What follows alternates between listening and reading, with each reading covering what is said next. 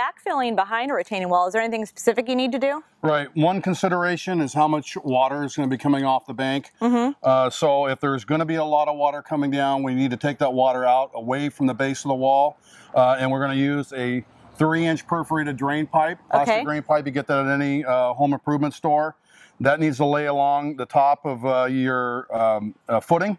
And then there's also a filter cloth. We don't want dirt leaching through the front of your wall. And you also don't want dirt leaching from and coming into your drain rock and clogging that all up. Okay. All right? So this is a filter cloth, and then it will go down alongside the wall. The drain pipe will fit on top of it, and then it'll come up along the dirt bank, and then the drain rock will fit inside. Do you have to do this for every wall? You know, the drain pipe, no. Again, it all depends on how moisture, but we do recommend 3/4 inch drain rock along the back. Okay, great. Well, let's put it in. You bet.